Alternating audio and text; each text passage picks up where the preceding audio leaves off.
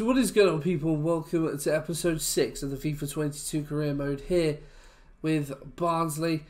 And well, if you are looking forward to this episode, make sure you pop a like on there for me. Subscribe to the channel as always. The continued support on the start of the series has been superb, so just want to say thank you. Lots of comments coming my way, which is unusual for my videos, but I appreciate it all the same. Thank you very much. Some very constructive comments as well, even including some transfer targets for the future, which I've had a look into. But we have got the England shirt back on today, playing Hungary tonight. Hopefully we'll be able to get this recorded before the game actually starts. But if we have a look at what happened last time out, then it was a 3-game episode, reverted back to 3 games after the bumper episode a couple episodes ago. And well, 3 wins.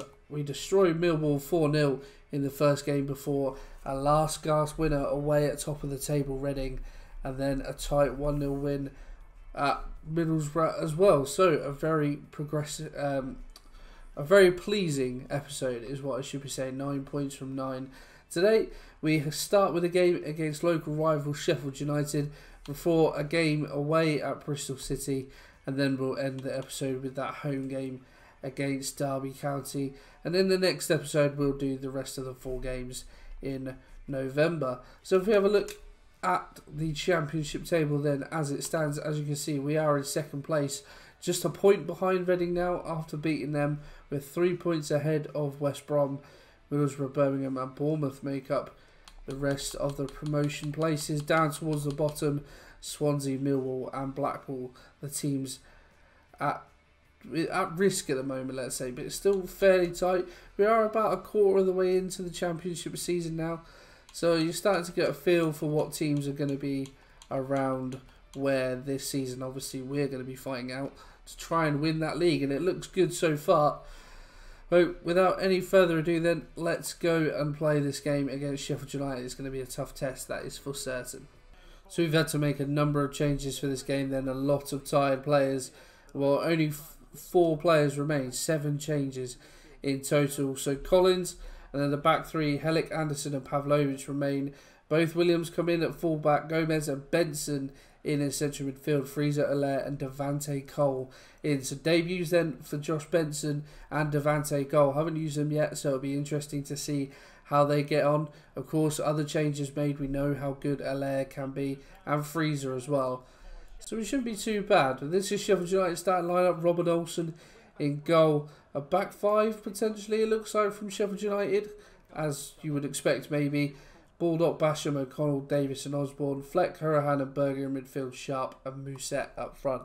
So still plenty of quality in the Sheff Utd side. They are certainly a good team for this level. Underperforming slightly, you could say, in real life at the moment. Sorry, I'm just like adjusting my screen, just bothering me ever so slightly.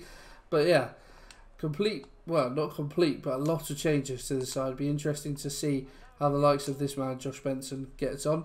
Devante Cole, we know Devante Cole's rapid. Haven't used him yet this season though, so it'll be interesting to see. But Benson, good ball out towards Fraser, and he skipped by his man beautifully there as Dominic Fraser. But Osborne, I think, is it Osborne out on this left hand side? Anyway, Jordan Williams. There's a bit of space there for Benson. Going to be hard to break down already, Sheff Utd. I got a feeling. Williams. They skip past Baldock. Does well to keep it in play, but again, just no space to create anything. And we're going to go all the way back to Anderson. Gomez. Could have a shot from distance. Maybe just a bit of an itchy trigger finger there. Just wanted to get something going, but it was a shot well blocked. And moving it about very nicely, Sheff Utd, as you might expect. Still some Premier League quality in their side. Osborne gets the ball in. The Berger is there to meet it. There's a goalmouth scramble. And somehow Mousset has hit the bar from there. That is a massive let off for us. Hurahan. Good ball into Berger. Mousset into Billy Sharp. It's a lovely save from Brad Collins. Sharp comes in, makes the tackle, but it goes out for the goal kick. Didn't have a lot of venom on the strike from Billy Sharp, but actually it was the direction that maybe caused the problem. And well, Brad Collins has actually done pretty well to get down to it. Sharp, lovely ball out towards Baldock. Williams has to get over to him. Allows him inside. Sharp on the edge. And my word, they've rattled the post. A lovely strike from distance. Oh, come on, boys. This is sloppy.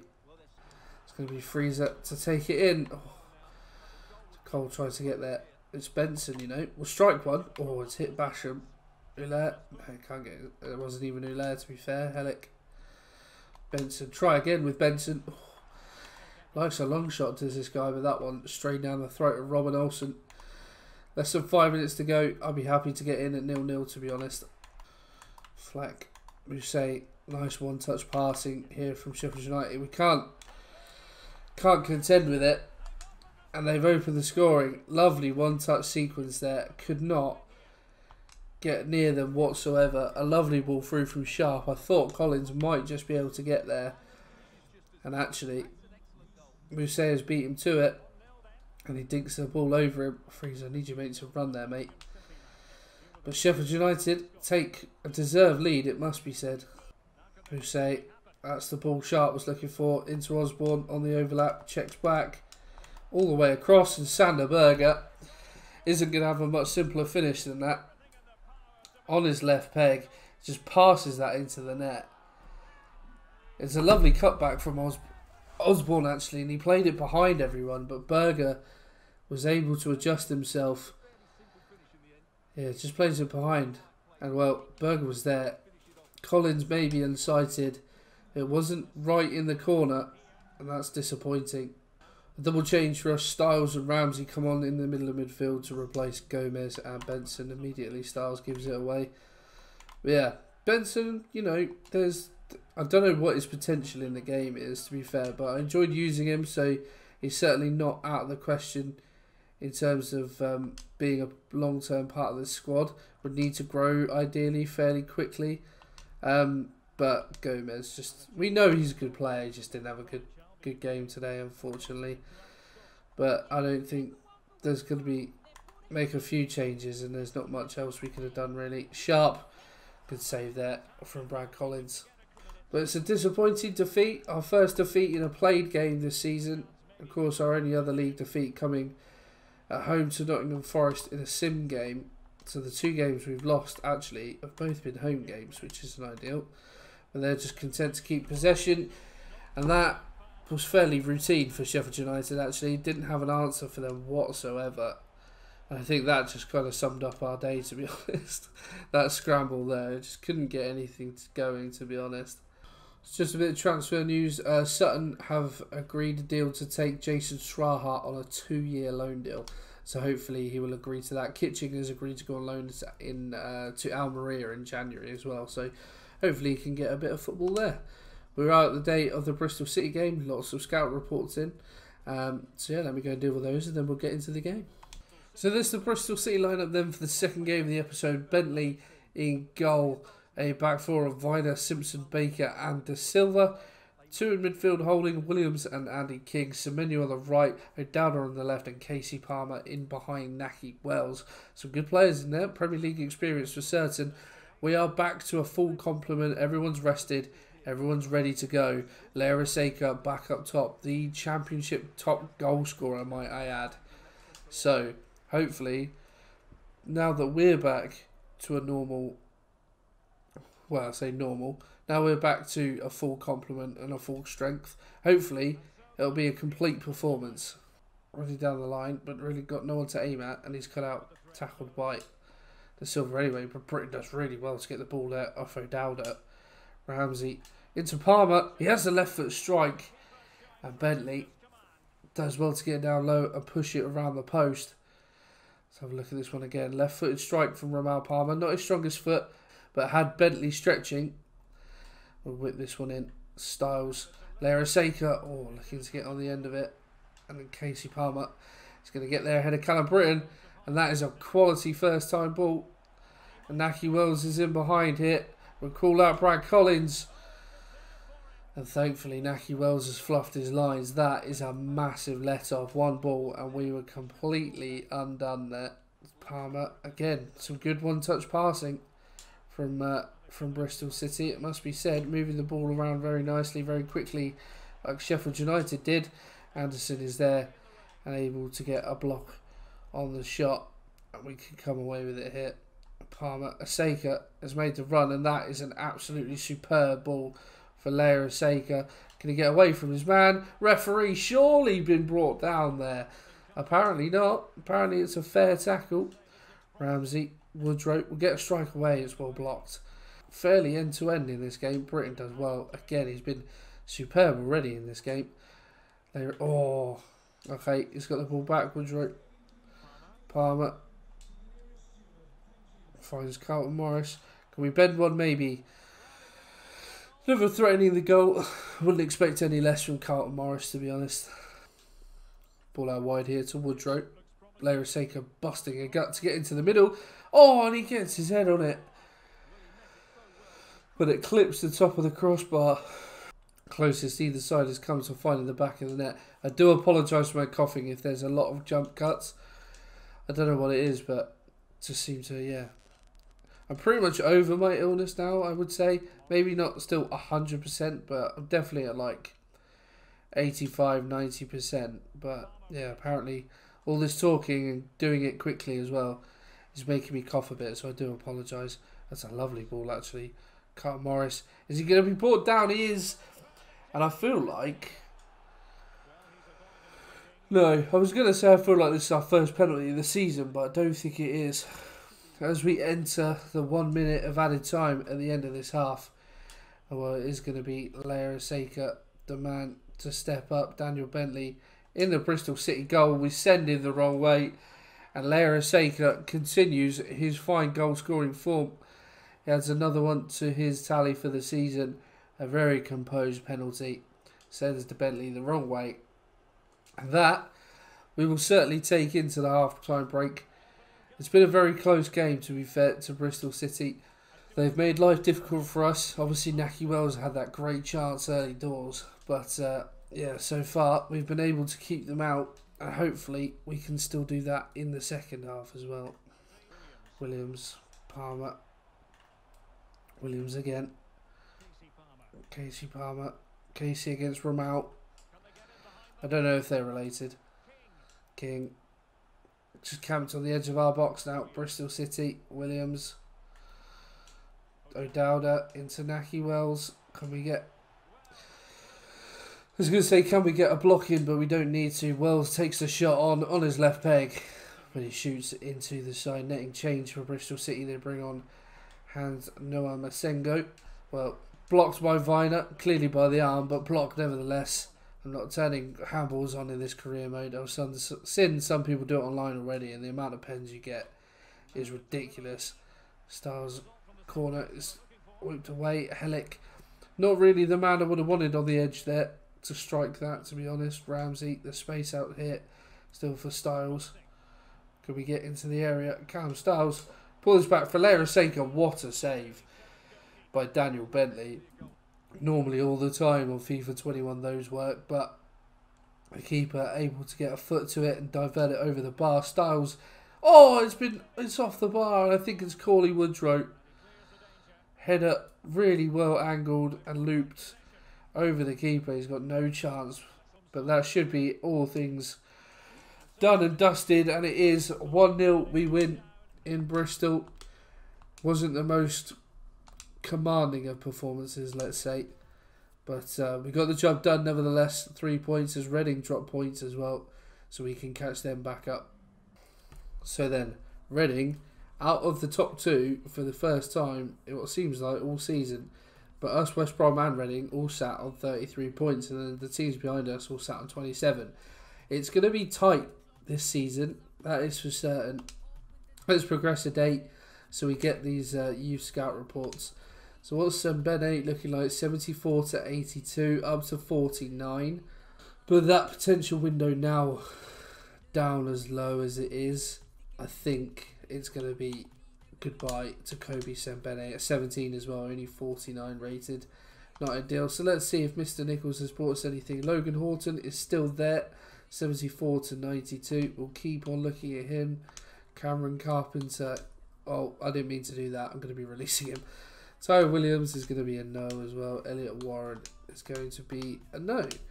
So, we've got no youth academy at the moment, which isn't ideal. So yeah, no youth academy at the moment, which isn't ideal. But we have got the final game of the episode against Derby coming up, so I will jump into that one in just a second. And Straha has agreed his 2-year loan to Sutton. Lovely. Just before the Derby game, we've had a loan offer for Jasper Moon from Paris FC. Loan with an option to buy, but I'm going to delegate that and go with a loan and see if they'll come back with just a normal loan. Hopefully we can get another youngster out the door getting some football. So this is our lineup then for the last game of the episode against Derby. We're able to name an unchanged side. We are still at full strength for this game. Coughing's really starting to become an issue now, so if I talk less in this game, that'll be why. I don't know where this cough has come from all of a sudden. I haven't really been coughing today at all, but I do apologise. Didn't think it would interfere with the recording. This is the Derby lineup then. So Ryan Alsop in goal. Wow, that's a very young back line. Cornell McDonald, Aaron Cashin, Craig Forsyth and Lee Buchanan. And then it gets stronger as you go forward. Lawrence Shinnie, Bielik and Sibley in the midfield. Joswiak and Sam Baldock up front. Helik and Joswiak, of course, Polish national team teammates. Long-winded way of saying it, but you know what I mean. Ramsey is able to get in here. I could have had the opportunity to sweaty that, but I didn't. I'm going to go all the way back out here to Ramal Palmer, striking from distance. And it's comfortable for Alsop, but Helik heads it straight back where it came from. And Carl Morris, that is a lovely ball from Lera Seiko. And Carlton Morris, he finds the back of the net this time. On target, the strike too powerful for Alsop. He gets a hand to it, but not enough to divert it away from goal. Looks like it comes off his thumb almost, like it just doesn't really change the direction. But Morris, yeah, top of his glove. But into the back of the net, and that is the most important thing. Woodrow.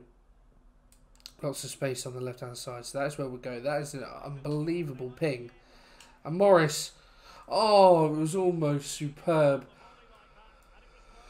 The first time ball from Styles, the little flick up from Morris to set himself for the volley, but he's dragged it wide on his weaker foot. That would have been some goal in the end. Derby with a bit of a reprieve. Looking for Ramal Palmer. We'll go out again to Callum Styles. Try and get a ball into the near post. Carlton Morris is there to meet it again. Hard effort for him though. Hit it on the volley, but his back was facing away from goal, so had to sort of turn and hit it. And didn't have the angle to get enough direction on it in the end. Straight at Alsop.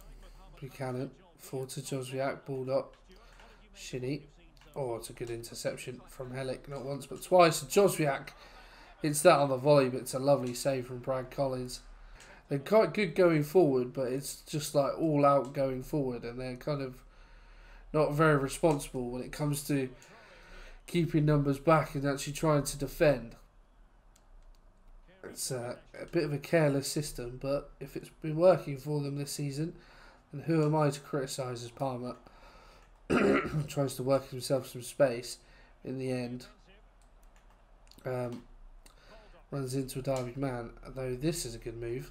Sibley plays in the middle, and Baldock, that's an unbelievable save, and he gets up again to punch away Brad Collins. I thought for all the world that was going to be an equaliser, but Baldock, it's that classic cliche, either side of the keeper. Oh, referee. After that turn, I would have liked to have seen Lera Seiko go on and score from there, but it is half time.